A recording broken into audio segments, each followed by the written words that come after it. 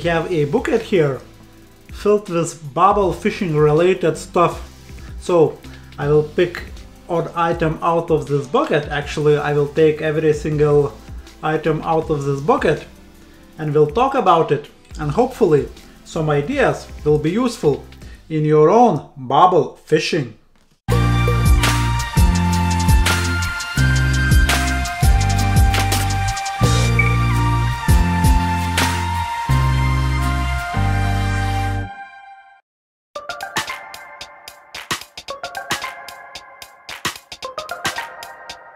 About the bucket itself, it's a Ridge Monkey standard size bucket, which is quite good, and I have to say I was using different buckets before I obtained this one, and I have to say that this one is much better than any other bucket, I think, because it's quite practical and it has features which other buckets just don't have, and I will try to cover those features very quickly. So the first of all, the lid is it's secure, but you can still like remove it pretty quickly, and you don't need like to be a Rambo or Schwarzenegger to pull it off. Then that bucket comes with two boxes which nicely just slide into the top of the bucket and just get fixed there, as you can see. And also those bait boxes can be like mounted onto the side. I hope I will be able to do that because it's been ages since I done that. Give me a minute, I will figure it out and I will put them at some point anyway. So yeah, here you go. And as you can see, you can put one on that side and another one on the other side, and it's quite practical if you need that.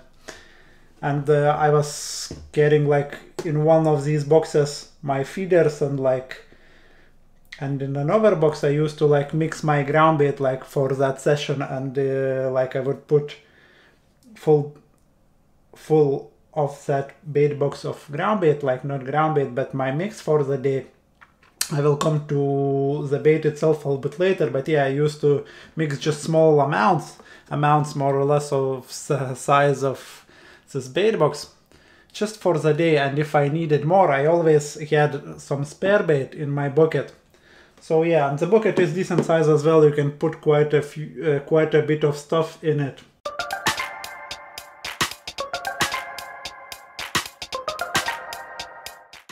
Now very quickly about baiting up hardware, if you like. So I will talk about bait dropper and feeders and boilie crusher. So let's start with a bait dropper. When I felt that, or I was feeling that I needed more bait during my 100 barbel challenge, I always relied on this bad boy. That's a very big bait dropper, and for you guys who doesn't know what a bait dropper is, basically that's a smart device which you can attach on separate rod or on your fishing rod, and then you can put your bait inside of that, like in the little cup, and then you just close the door and you can swing it out into your peg, and once this little device hits the bottom, it opens itself and all the bait goes out, obviously, and you can get lots and lots of bait very quickly using this device. And of course there are disadvantages of using it.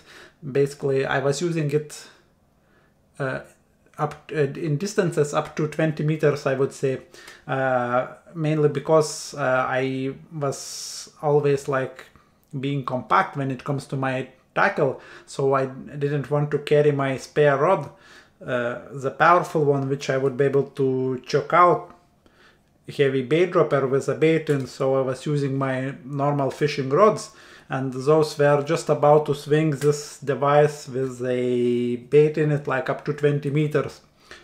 And of course when you're swinging it out, it's a little bit less of the chance it to open on the surface or anything like that.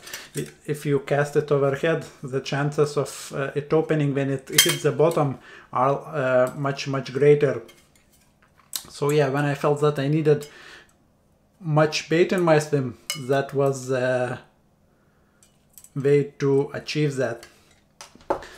When I was fishing in distances further than 20 meters, I always used to rely on very big cage feeder. So basically it's quite light. I think it was like about 30 grams.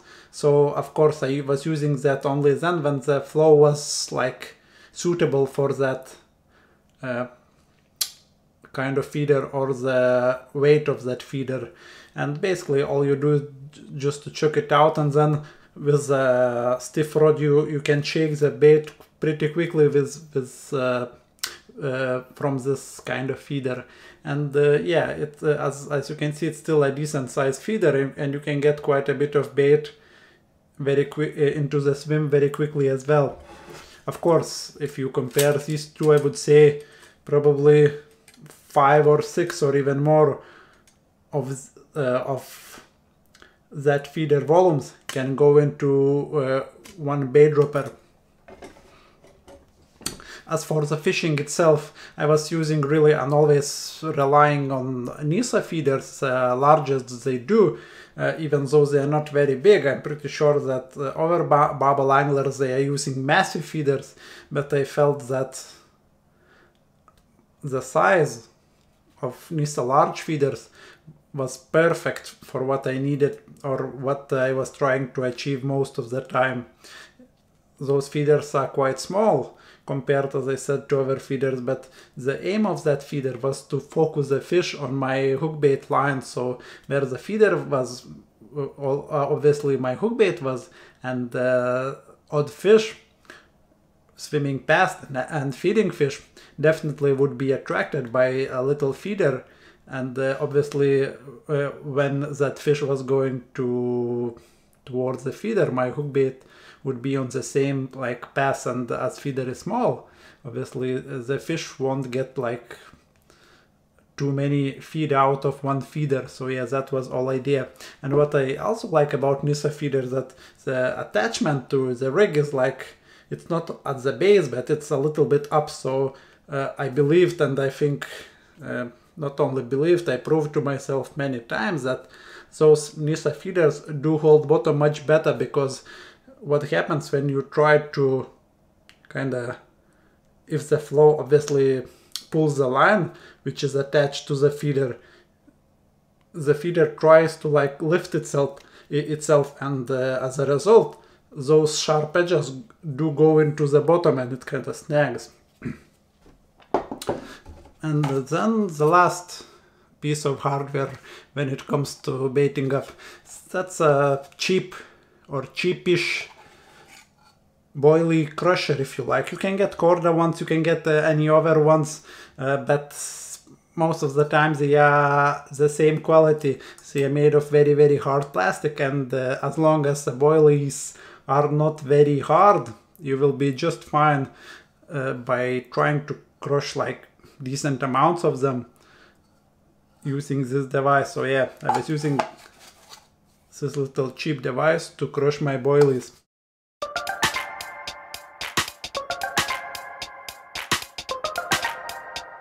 Very, very quickly about hook baits. Basically, I was using only 2 types of hook baits during my 100 barbel challenge. The first one was spam. I did put the video together how to mesh up the spam using Fox Arma mesh. I will put a link to that video just in the description. So that was very, very successful. But then when the fish started to feed a little bit better, I went to more practical baits, and of course the most practical baits are boilies.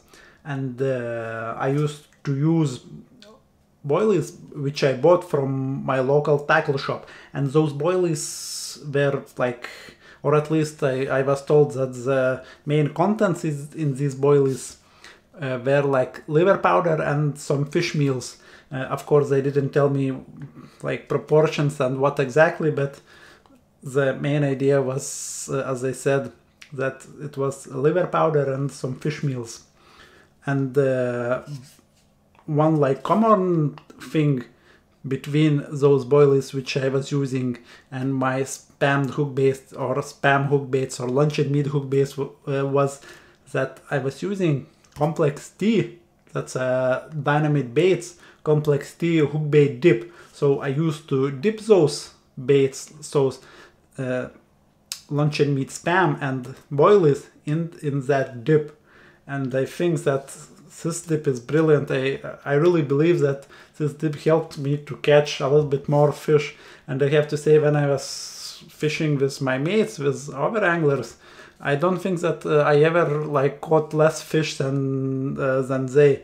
Once I remember we caught both with my friend Thomas, so he had free and I had free as well. But I think it was mostly to do with location maybe, or the fact because he was fishing a little bit upstream than myself.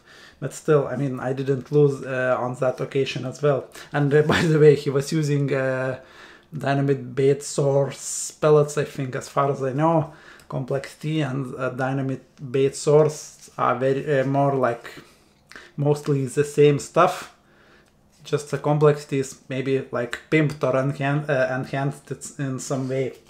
So, but still, I believe that Complex T, probably if you want to dip your hook baits, is one to go, at least for barbel on the trend.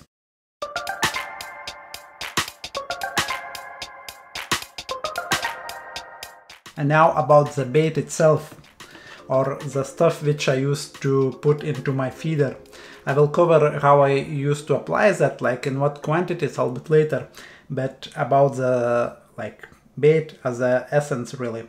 So what bait should be used on the trend, or what I did find was the best, in my opinion, the best like bulk feeder content, or the stuff you would be putting into the feeder or in the bait dropper to introduce in your swim, was some particles. Trend barbel, for some reason, they don't really care about like fine ground baits. They want some particles so they could actually eat the stuff you are putting into the swim. And from what I noticed, probably the best kind of particles for trend barbel is hemp, and then there are maggots and casters, and then pellets. But of course, like maggots and casters and hemp, they are quite expensive and not really like practical. You have to keep them in the fridge or they will go off and so on. And pellets, you can keep them anywhere and use them. So even though the pellets are not the best in my opinion on the trend for barbel, but they are good enough, and they are very, very practical. Of course, they can cause problems with bream, but hemp or maggots will cause some problems with bream as well, not maybe as big or as like, if you like, not as many bream will be attracted by hemp or maggots, but plenty of bream will be attracted by the pellets. So what size of pellets I was using? I was using mostly like mixture of 4 mils and 2 mils. I don't know how well you will be able to see it, but basically those brown ones are 4 mil and 2 mil are black ones. And also I used to pimp those pellets a little bit just to kind of, as hemp I believe is the best like bait for barbel, I was like soaking those pellets in hemp oil. I used to buy like 1 liter and I used to soak like, I would say 10 to 15 kilos of pellets in 1 liter. Of course, I'm not saying that it's the maximum amount of oil you can use. You can use as much more of oil, like liters and liters, of course, but you will need more time, like to apply, let's say, liter per 10 kilos, give it a couple days and apply another liter and so on. But hemp oil is quite expensive one, so you don't really want to put too much of it because it will cost a lot.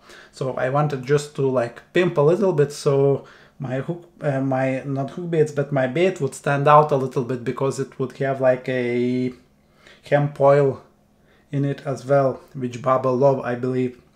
Yeah, so those are the pellets, and now the boilies. So I have to say that for short sessions, I noticed that boilies, like feeding loose boilies or boilies like in my feed, didn't do any good for me. So in the end I cut them out completely, but my mix always contained some boilies.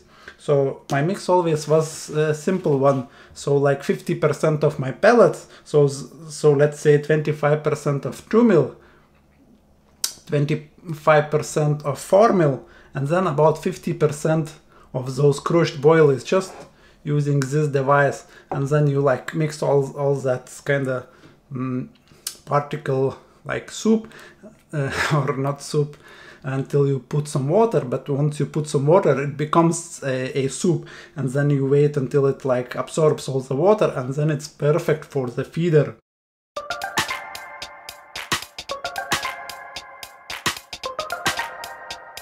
Now very quickly about bait application and how much of bait to put in your swim.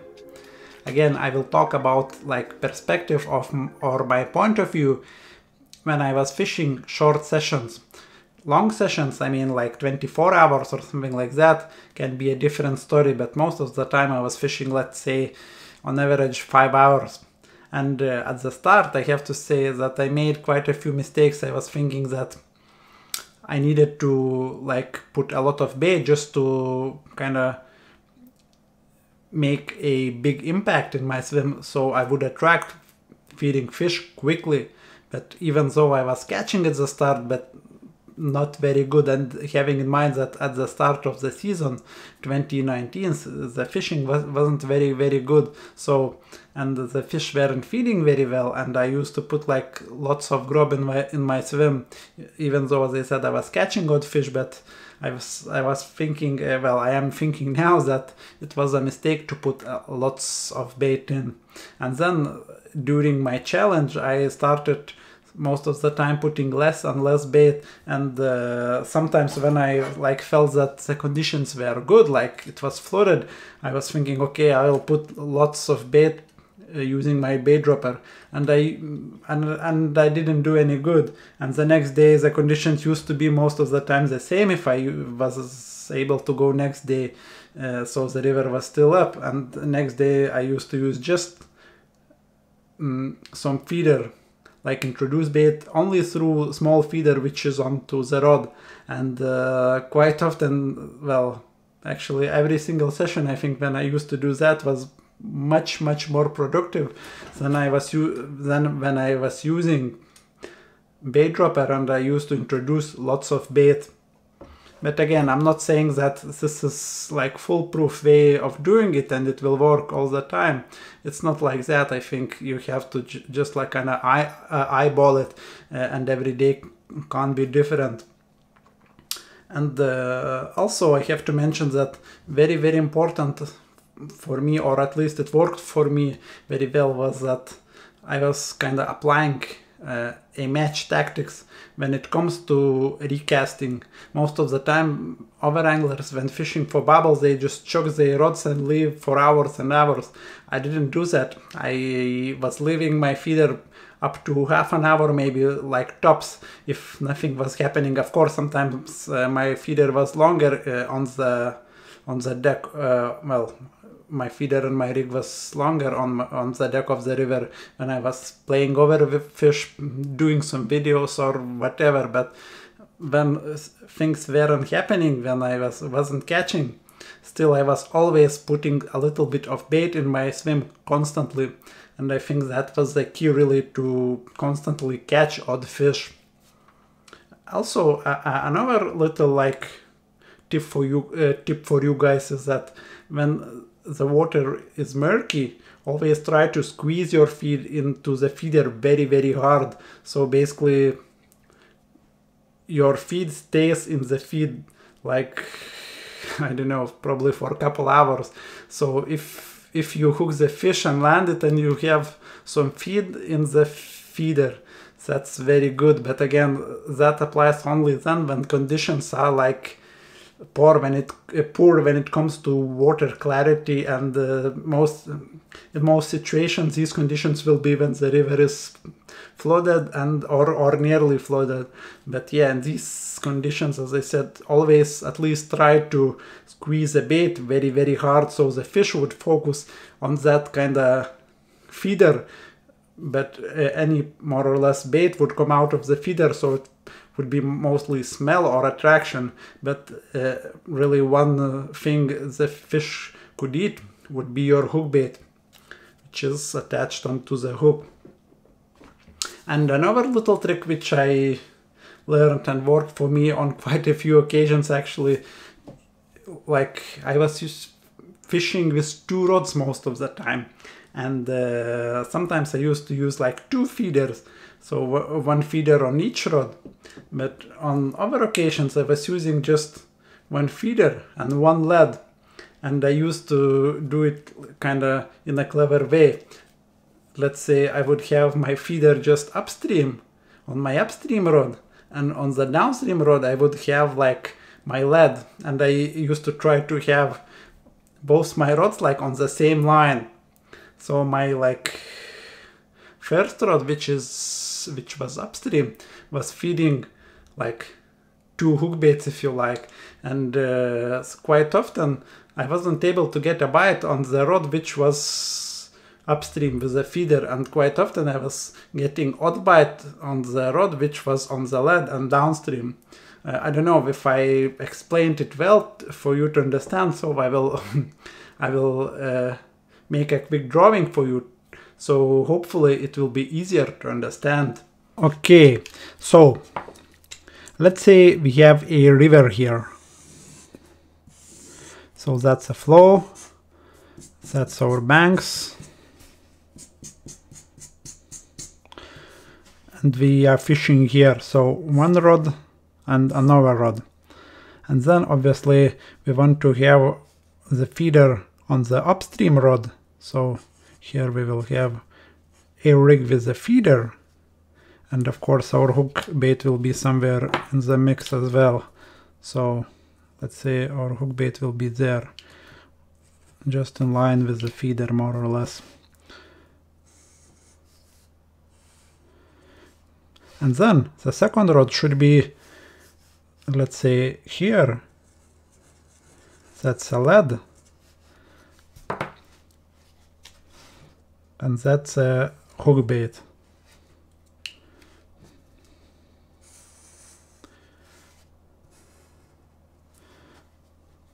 So, and as you can see, we have the same distances here and here, and as a result, let's say they will be like 15 meters, okay? Let's say 15 meters. And as we have a feeder here, the feed will go out of this feeder, and most of the feed will like be around the feeder, and then it will be less and less and less and less and less, but still odd particle will be going through from the feeder through the lead and through the hook bait. And so that will mean that more like careful fish which will not want to go right next to the feeder, they still will be attracted by the feed, but they will be picking odd piece of food very like far away from the feeder, and eventually they will find your hook bait.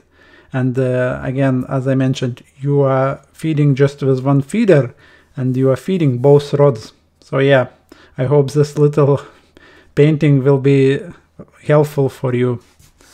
So as you can see, that a nice little tip. It just, in my opinion, it just helps to mimic very long hook link. So the rod with the feeder on will act like a very long hook link. If you imagine the rod with a lead will be, I don't know, 10 meters downstream or so, and then feed will come out of that feeder, and it will like feed 2 hook baits, and in reality it will be like the feeder will be feeding the hook bait, which will be like, as I said, 5 or 10 meters downstream, and it will be like having very long hook link on the rod which has the feeder on, but actually the the hook bait will be on the other rod. That's a little idea, and it worked for me very, very well in quite a few occasions.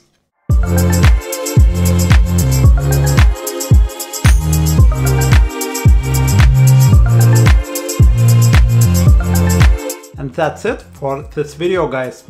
I hope you will find it useful in your own fishing. Also, if you have any questions or suggestions about any other videos I could make about barbel fishing, don't be afraid and leave comments just below. Thanks for watching and see you in the next one.